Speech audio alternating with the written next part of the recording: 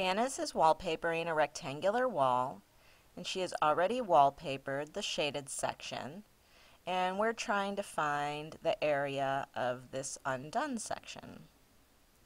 So we need to know the length and the width of this section.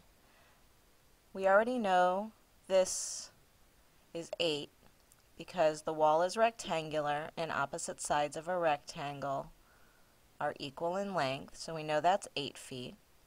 And then we need to know this distance here. How can we find that? Well, we know two things. We know this total distance across is 15, and then we know this little piece over here is 3.